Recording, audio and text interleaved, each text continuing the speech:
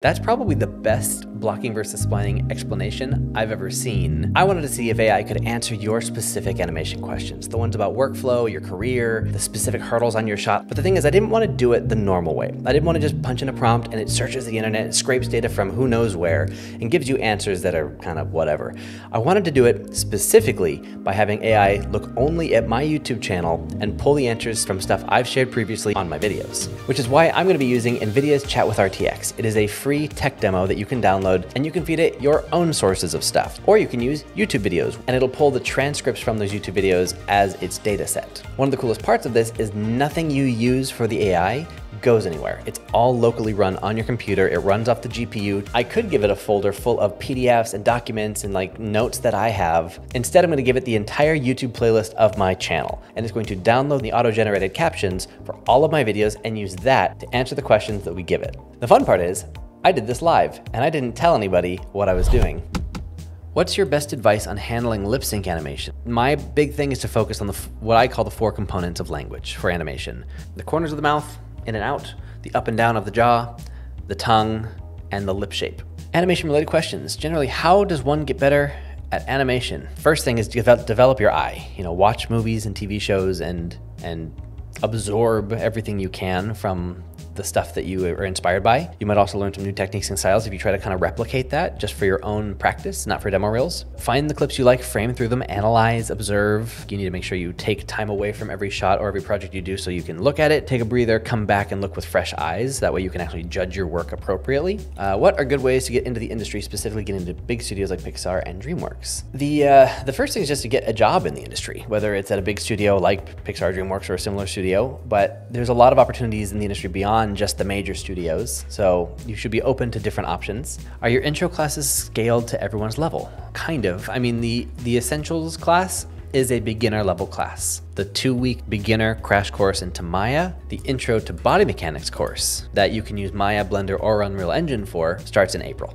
So there are 2 classes enrolling right now. Just like with my mentorship, 4 hours a week of stuff. It's all recorded, you get feedback, there's Discord channels, and you can use whatever tools you want. These are the ones that I support. And you can also see some of the work that people have done in my mentorship. What is the best way to animate a large scene? It depends on the complexity of the scene, how much detail is required, and the resources you've got, and time, and things like that. Before you even start, you'll have a clear plan and a concept of what it is you're actually hoping to make. Blocking, camera movements, character poses, other things like that. And so break down the scene into smaller, manageable parts. What's the best way to approach an animation of dance choreography? I'm going to say, again, probably reference. Anything you record yourself or stuff you find online to recreate the dance choreography in your tool. You can then, base stuff off the reference, but add your own creative choices to make it more appealing than the actual reference was. And there are certain workflows that might make that easier as well. But in general, identifying key poses, anticipations, overshoots, and other things like that to make sure you're getting all the depth of the reference. Well, how do you find the freelance world? Can I make a living of it as a fresher?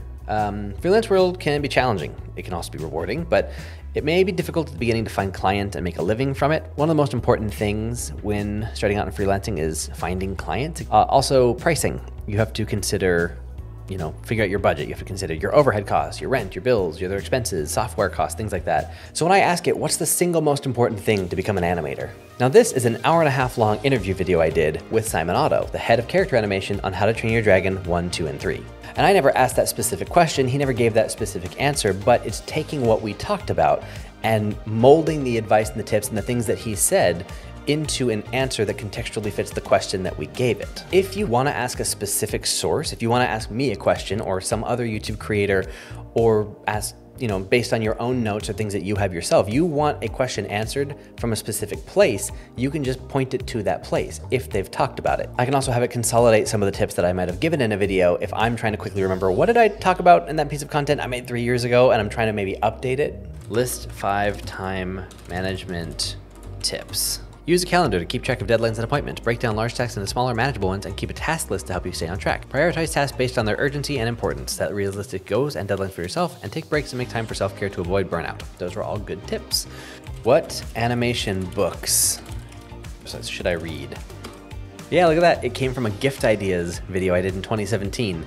So I can use this as a content creator. You can use this if you're just trying to get your questions answered. And I did this whole thing as a live stream on YouTube, and it went pretty well. There were some times I needed to correct it or maybe say something different because I didn't want to mislead anybody if it gave a bad answer. But the real problem point is my transcripts. It's what it's downloading from YouTube.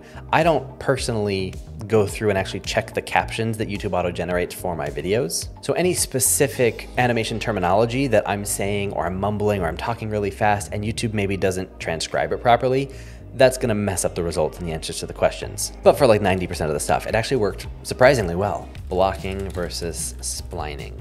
The goal of blocking is to establish the timing, composition, and movement of the characters in the scene. Splining, on the other hand, is the process of refining the animation by adding more detail and smoothing out the movement. In summary, blocking is the initial stage with a rough version of the animation, and splining is the process of refining the animation by adding more detail and smoothing out the movement.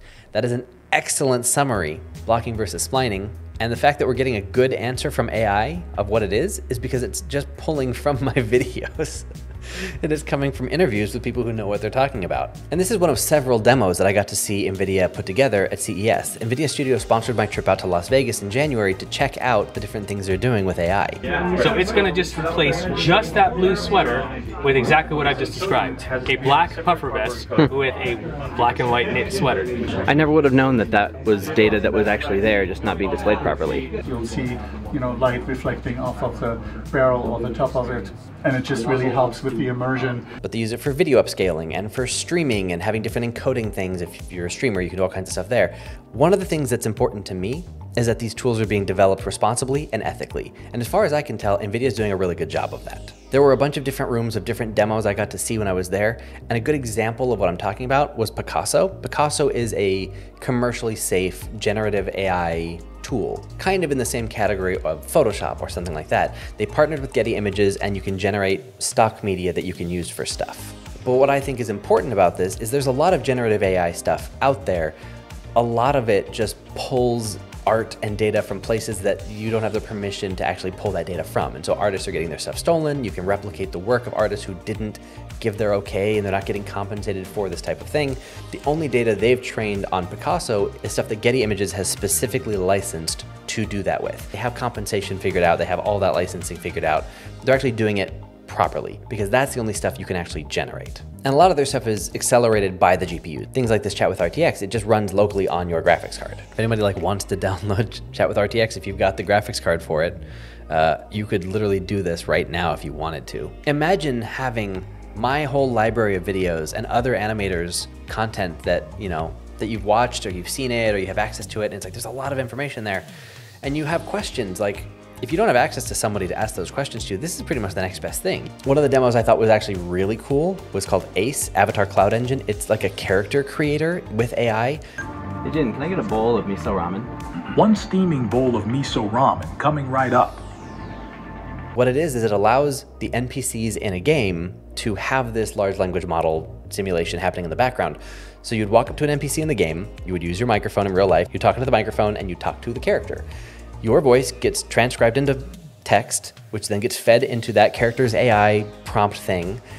It generates their response contextual to your question, their personality they've been coded with, and the world environment of the game. Their response comes back into dialogue, audio file stuff, which then uses audio to face and the various tools to do the lip animation. And then they reply to you. So you talk to the NPC, they talk back, all this happens in the background, and you end up with the ability to talk about anything because you can generate, responses to anything. I don't know how to properly describe to you how impactful and how kind of jarring that experience was. To go see the demo, to hear about it, it's like, oh, that's cool. To do it yourself, it's hard to describe how much of an impact it had on me as I realized I don't have 4 or 5 little dialogue choices to choose from and these predetermined dialogue trees. I can talk to them about anything. I had to make small talk with an NPC and you steer the conversation as it evolves and you can imply that hey, the one time that you did this bad thing and they're like, well, hey, you deserved it. It was this whole thing. It's not gonna make sense for every game, but for game developers who want to use that and take that direction and make that a core part of the mechanics, we're gonna have some really interesting games coming out with this type of technology. It was really cool. I'm very excited about it, honestly. And if you're interested in learning more about what NVIDIA is doing with AI and all these different tools and development stuff that they're doing, they have an entire conference called GTC, which is in San Jose in March, which is not to be confused with GDC in San Francisco in March. It's GTC and GDC both in the San Francisco Bay Area, both in March around the same time. I'll be at both. I'm gonna be at GTC, and so if you wanna check it out, even if you're not there, I'll have a link down below. You can get the free registration if you wanna look more into this stuff. If you wanna see the talks online, it's all free to register. But either way, thanks for watching. I'm Sir Wade, and I'll see you in the next video.